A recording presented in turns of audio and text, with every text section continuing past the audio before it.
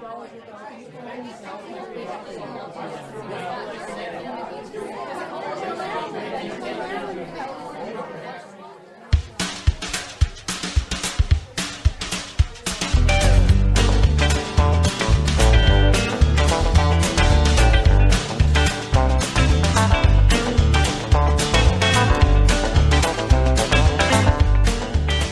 time for the Artist Friends Podcast.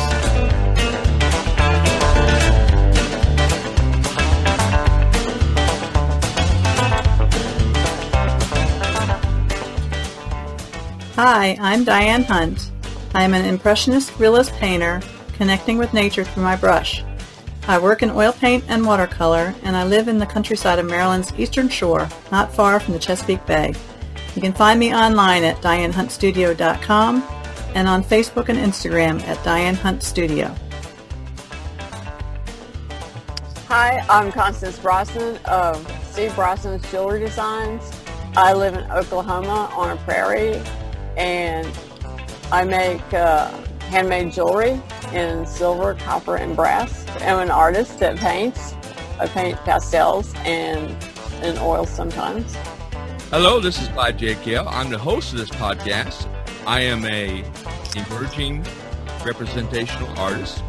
I do historic renderings, seascapes, landscapes, volcanicals, birds, and whatnot, with a tight illustrative hand in watercolor, pen and ink, and acrylic paints. And I live in Oklahoma City.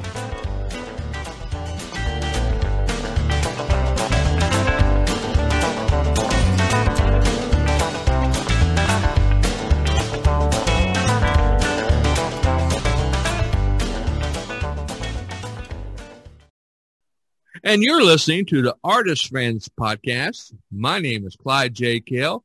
It is March the 22nd, a Monday, and this is episode 89, and I'm here with my two best artist friends, Diane Hunt and Constance Bronson. Hello, Diane. Hi, Clyde. Hi, Constance. Hello, everybody. Hello, Constance. Hi, Clyde. Hi, Diane. Hello, everybody. Okay, this week, the subject was, and I thought since it's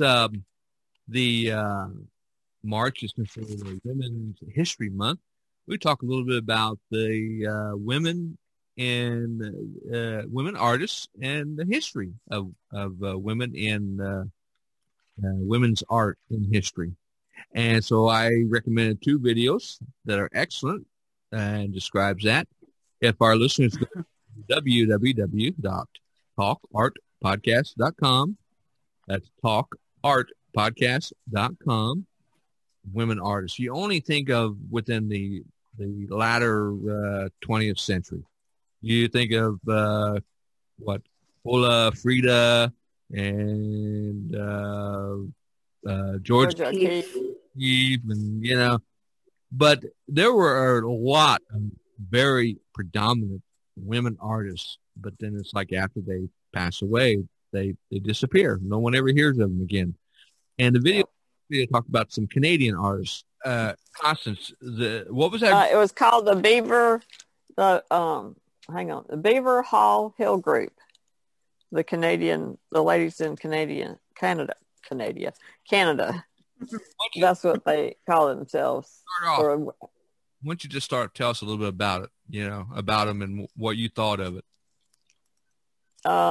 It was very interesting. There's this one lady, her name was Prudence. How did you pronounce Hayward? Anyway, she and her sisters, she had a really great painting life. I loved her painting style. It was, was she not trained? I don't remember. I think later on she went to take lessons from the Omega group and workshops. And I forget, I think the Omega group wasn't that in, she went to England and she went to France to paint. Yeah, she went to England during World War I and was over there for a while and studied there. And then she also later on managed to get over to Paris too, to study more, as an adult. And some of the other women of that group too, also, but they were all like close friends.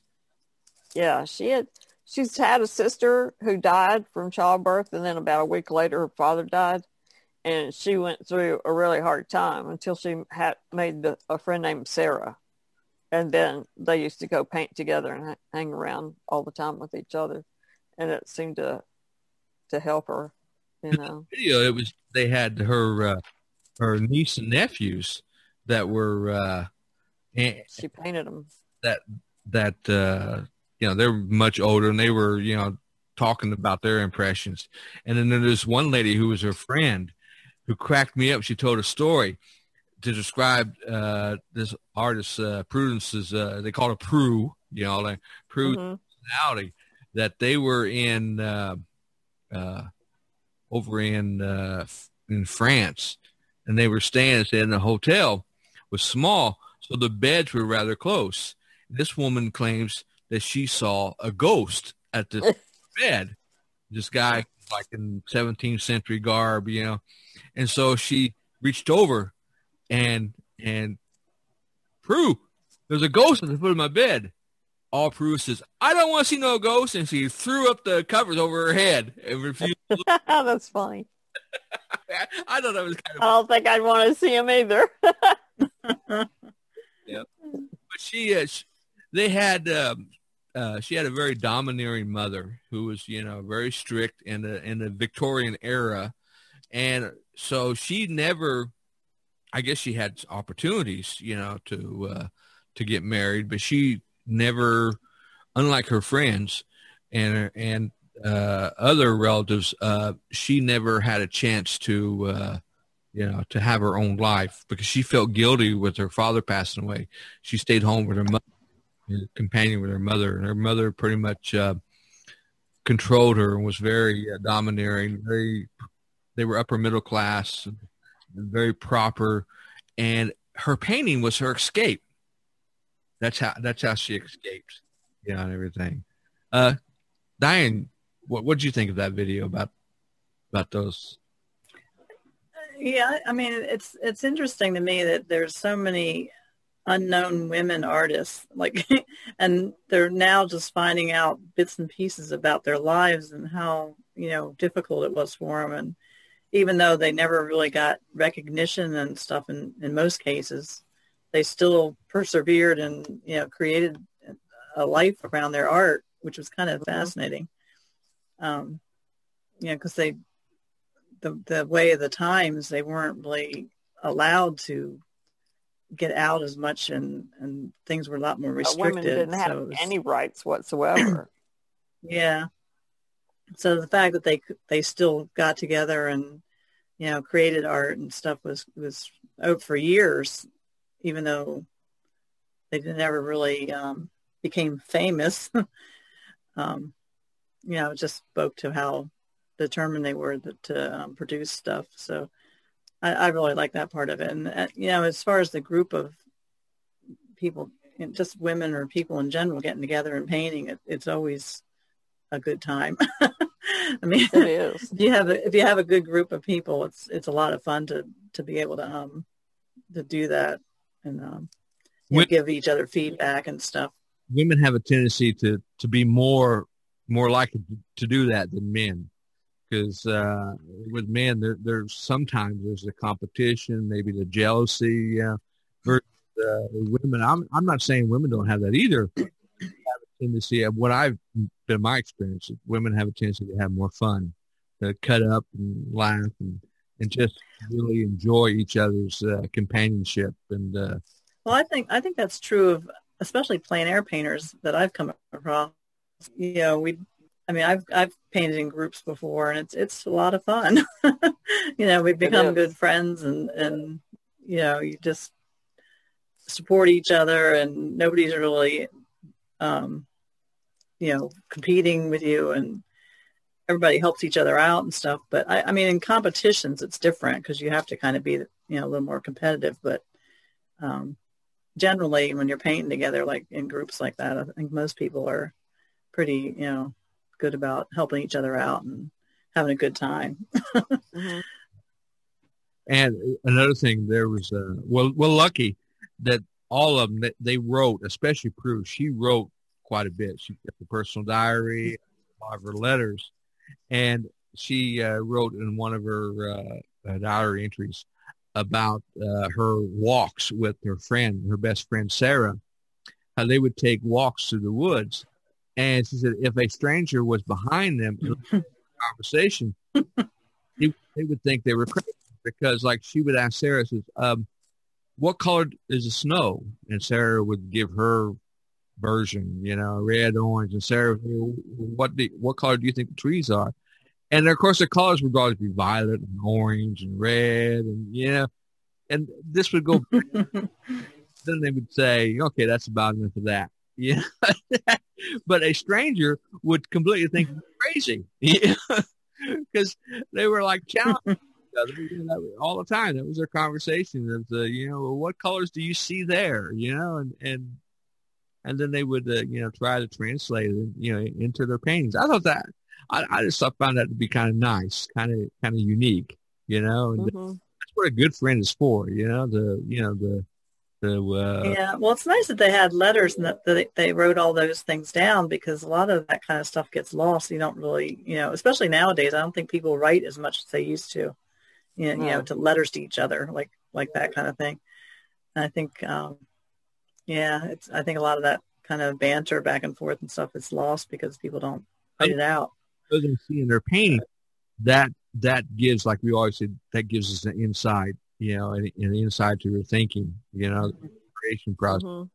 And then the second video was a short video about the National Women's Museum of Art.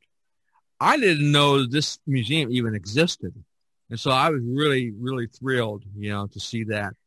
And of course, they have they have artists in there from throughout the centuries. Of course, we had talked before about that, and I'm not even going to begin to spout off some of their names, because they're from all over the world, Italian and French.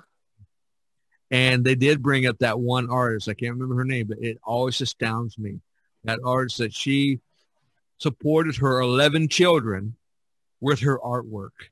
That just astounds me. I think wasn't her name Clara Peters?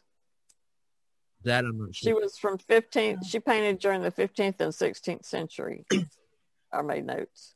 Then there was Elisabetta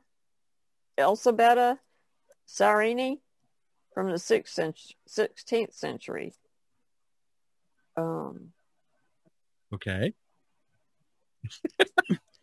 One of those two are the ones that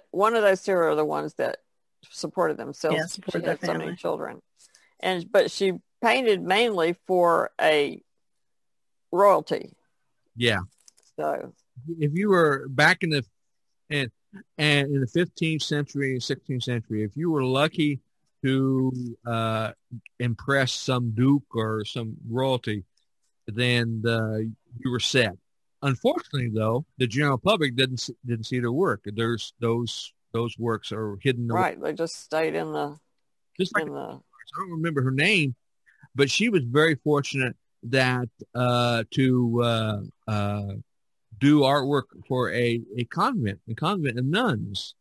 She lived nearby, and the nuns kept hiring her to do works to decorate their chapel and everything. And she painted really these beautiful religious paintings in the chiaroscuro style that you were, where they were done by a man, but they were, done by a woman artist. And she, they hired her, and she did a lot, like she did that one, probably the longest painting. What was it? It was like 8 feet tall and like 30 feet long or something, like, across in the nuns cafeteria. It spanned all across the wall, and it was, religious scenes and everything. So once again, they get lost in history, because, they're, when they pass away, they're only now, being discovered. But at least they're represented in this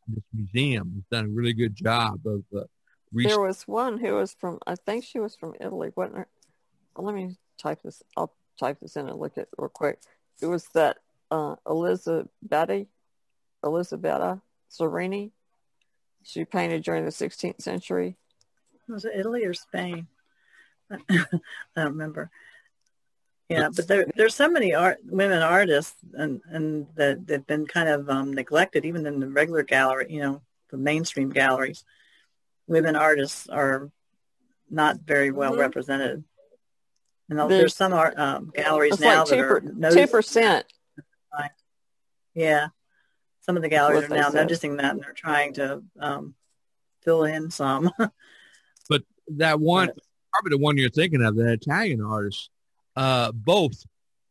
She's an Italian painter. Both Michelangelo and I think, and they said, and Rembrandt and a couple. Actually, yes, this one died at 27. They saw her works, and they actually were inspired.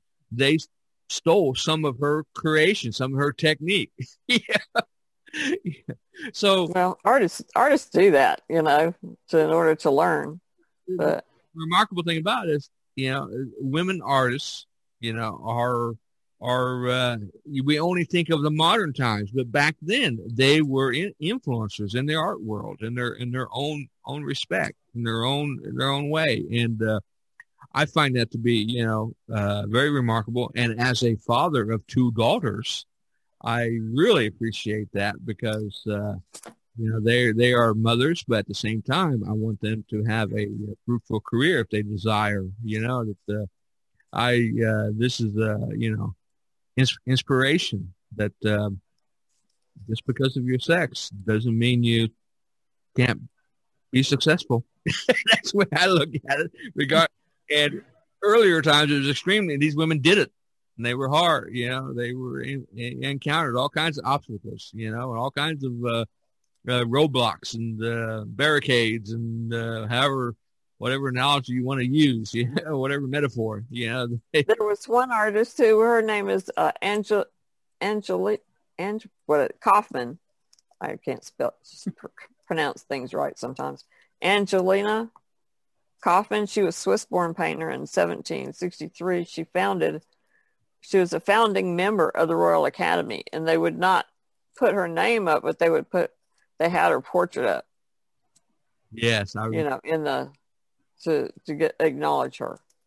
I mean, you were chattel back then. You weren't allowed to do anything but, have babies and take care of them, for women to be able to go rogue and paint and be an artist was a hard road to hoe. But when you study the history of a lot of these women, their artwork was their escape. That's how they got out of the house. That's how they escaped from their life, and so I found that to be remarkable and inspiring. So if we don't have anything else to say, let's wrap this podcast up. You have been listening to the Artist Friends Podcast, episode 89 for March the 22nd. And we've been talking with Diane Hunt and Constance Bronson. And I'm going to say bye-bye to Diane and Constance. Let Diane say bye to everybody. Bye, Clyde, and bye, Constance. Bye, everyone.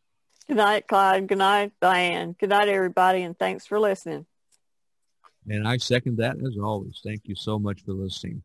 And if there's something you want us to talk about, please send us an email, cjkell@mystery-otr.com, and let us know what you would like to hear, what you'd like us to discuss. And you can send recommended video links. We appreciate that. Appreciate the feedback. And as always, give us a star rating and give us a thumbs up, and share the podcast with your friends on social media. I always post a link, so you can share that link across the internet. Thank you so much, and we'll see you next time.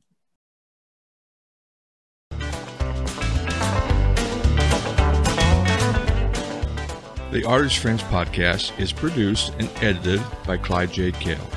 Participating artists, Diane Hunt and Constance Bronson, and Clyde J. Kell. You can find more information about Diane Hunt at www.dianehunt.com. DianeHuntStudio.com. Constance Bronson at www.etsy.com/shop/CBROSNANS. Clyde J. Kell at www.cjkellartworks.com. If you would like to participate or appear as a guest on the Artist Friends podcast, please email cjkel@mystery-otr.com. If you enjoy these podcasts, please give us a thumbs up or a star rating, and most of all, send us your comments. This podcast is issued under the Creative Commons license.